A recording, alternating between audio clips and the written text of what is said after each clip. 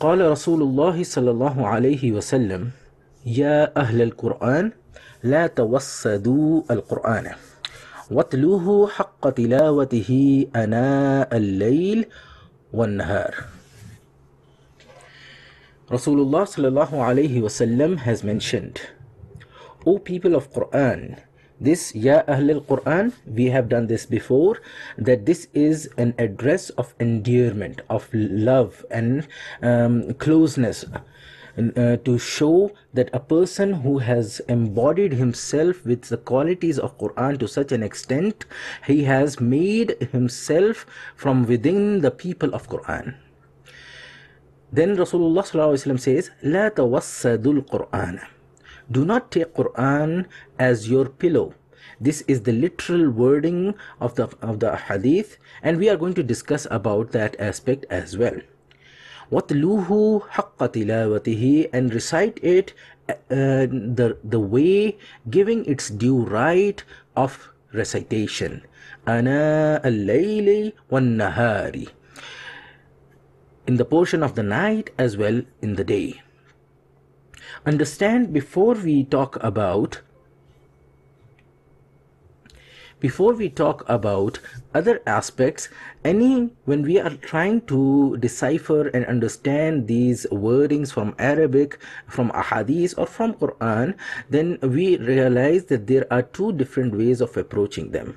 There is going to be an apparent, the literal meaning of the wordings, and there is going to be a metaphorical meaning or a urfi meaning. One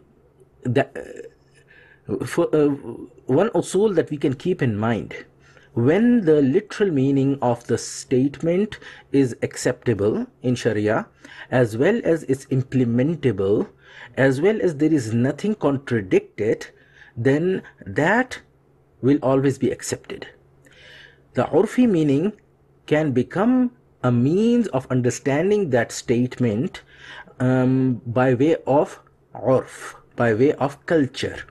For example, we have phrases, proverbs and things like that are available within any linguistic sense. So when we have those, although the meaning will be taken on their metaphorical sense, but at the same time their original meaning will also be given credence, as long as there is nothing there to prevent us from taking that meaning. So before we look at the urfi or the cultural meaning of this word, la tawassadul Quran, don't take Quran as a pillow, let's look at some of the literal aspect of it and see whether it is showing us some etiquette, something like that for us or not. Upon the apparent meaning, it says it would mean that it is not permissible to place the Quran as a pillow. A pillow is placed under your head or along with your arm or something like that, so that you can rest upon it and you can sleep away. This can be seen as a disrespect for the book of Allah subhanahu wa ta'ala, the kalam of Allah subhanahu wa ta'ala. So right on the upfront obvious nature, we realize that putting the Quran as a pillow for yourself is going to be disrespectful for the Quran. Many of us, we keep on feeling that the disrespect for the Quran is something in the heart. If you disparage it in the heart, then it's a disrespect, but other than that, it's just a book. And this is why you would notice many people disregard and dishonor the book itself, not even realizing that the act that they are doing is in fact showing disrespect for the Quran. I present one hadith that comes in Shamail of Rasulullah sallallahu alayhi wasallam. Imam Tirmidhi rahimahullah, he has mentioned in his Sunan as well, that when Rasulullah sallallahu alayhi wasallam would greet or would receive a guest in his house, he would show three qualities. And these three qualities, all of them are the mechanism of showing respect to the guest. What are these three qualities? Number one, that Rasulullah sallallahu alaihi wasallam would not remove his hand while making musafaha with the individual until the other person has actually taken his hand back. Similarly, the second one would be that Rasulullah sallallahu alaihi wasallam would not turn his face away from the guest until the guest has actually moved his face away. And the last one, the most important one, is the hadith mentions that he would not advance his knees towards the guest. This advancing of the knees towards the guest itself is a proverbial meaning, to mean to stretch the feet towards them, right? To stretch the feet towards the guest. This is how Nabi sallallahu alaihi wasallam was showing his respect for the guest, to show that these are anchors, these are actions that display the respect. Now we can simply say, what's so problematic about putting the feet towards the guest? I mean, it's not like the guest is somebody who is so muazzam and so mukarram that we cannot put the feet towards him or anything like that. But it shows that when the host, he empowers and endows that kind of azma, that kind of respect and honor for the guest, he is going to show this kind of respect. If this is the respect that Nabi sallallahu alaihi wasallam is showing for another human being, then we can start to imagine that how the respect towards the kalam of Allah subhanahu wa ta'ala, or the Mushaf, the book in which that kalam has been written down, how much respect we should be showing towards this book. It is important that we look through this, simply because many of us, we do waver and we do misunderstand this concept of respect for the Mushaf of Allah. What happens is, many of our people, they keep on saying like, oh, why do we need to show that much respect towards the book? The main purpose is to read the book. And we have been over the year emphasizing all these aspects, where we say that while it is definitely significant and important that we display the respect towards the Quran by actually reciting, reading, understanding and following it, at the same time, outward respect for the Mushaf and Kitab of Allah subhanahu wa ta'ala, it's not void of significance as well. It is a common habit among the people to downplay, to disregard the Mushaf, and this among the fuqaha is disliked. These are some of the actions over here I have mentioned that normally happens. Dragging Mushaf like a useless item. I do not mean nobody drags the Mushaf on the floor, but dragging, holding like this and carrying the book, carrying it, waving it, walking away as if like it's just a normal any other book. Every normal book is supposed to be given respect, because it is a mode of understanding and mode of learning. So Quran and Mushaf and Kitab of Allah subhanahu wa ta'ala is deserving of more respect. Our Asatiza, they used to teach us, put the Mushaf against your heart, because you want the Mushaf to be as close to your heart. It will show you, or it will show the respect for the Quran itself. Some people, they open book and they start flipping through the Quran frantically, trying to find the page, like as if they have no sense of respect for the pages of the Quran. Use dignity, use decorum to open the book and pick out the page where you have to read. Putting it on the floor, putting it on the feet, or even worse, extending their feet towards the Quran. These are all actions of disgrace and action of disrespecting the Quran. Similarly, the one mentioned in the hadith, using it as a resting pillow. Imagine you put the Quran as a resting pillow and just sleep on top of it. Somebody may say from his romantic gesture of something that I hold Quran so close to me that even through the sleep I'm holding it together, holding it by myself.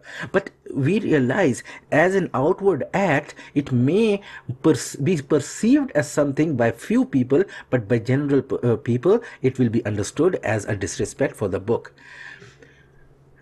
I give normally one or two examples to understand this concept. It has come to a level where our times, putting the feet towards our parents or something like that is not seen as something disrespectful. But I still say, let your child go to his mother and put his feet on top of the face of the mother. Are you going to think that the child of yours is actually disrespecting the mother?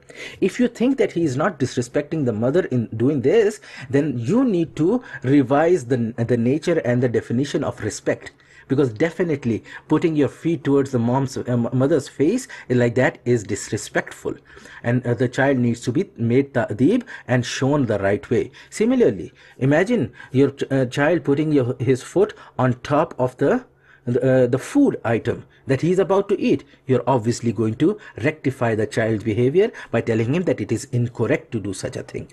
Similarly, we understand the fuqaha have mentioned, and I have given all these references for anyone who wish to look through it, places where the Quran cannot be dishonored, put in a position of disregard, ibtidal, kind of putting is in a disparaging position. All of these fuqaha have mentioned that it is not permissible. Some have said it is not permissible, while others have said it is haram to do something like this. This is the zahir, the linguistic or the literalistic meaning of the hadith. Let's look at the urfi meaning or metaphorical meaning. In a metaphorical meaning, it would be a kinaya, or it will become like a proverb, a saying that don't make your Quran as your pillow. What does it signify? It will show laziness towards the Quran. It will the Quran is there for you to utilize it, meaning use it, read it, recite it, understand it, and implement it within your life. Instead, what do?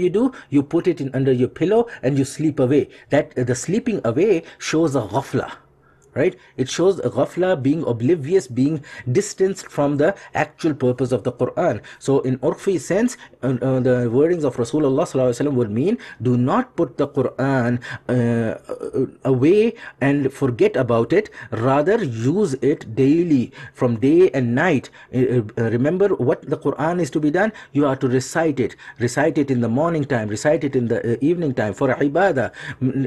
It would be completely disrespect in that sense towards the Quran that you are not going to be fulfilling the maqsad of it, that is to be recited. That being said, the hadith continues to show an indication towards this metaphorical meaning as well. It says, وَطْلُوهُ حَقَّ تِلَاوَتِهِ, and recite the by giving its due right of recitation, آنَاءَ اللَّيْلِ وَالنَّهَارِ, in the portion of the night and the day, showing that this is the kalam of Allah. The kalam of Allah is not to be put into the shelves. The kalam of Allah is not to be printed out or put into the book form and everything, and then go and put into the maqbara on some grave or something like that, and in a virtual seeking benefit of the spiritual level of the Quran and Mushaf. No, this Quran is to be recited. This Quran is to be utilized day in and day out. Give its due respect in the visual form, when you're holding on to it, when you're reading from it, when you're carrying it all along with that, when you are reading it, and understand what is within it, and learn it, and lead your salah with it as well, and implement it within your lifestyle, so that you can become part and parcel of the Ahl-Qur'an. This is the first portion of the hadith. Inshallah, the next portion of this hadith, we are going to revisit it next week, biiznillah. May Allah give us tawfiq and understanding to understand these ahadith, to open our hearts to the secrets of these ahadith, and implement them within our life. Subhanallah wa bihamdihi, subhanakallahumma wa bihamdik, wa nashhadu an la ilaha illa anta astaghfiruka wa natubu ilayh. Jazakallah. Wassalamu alaikum wa rahmatullahi wa barakatuh.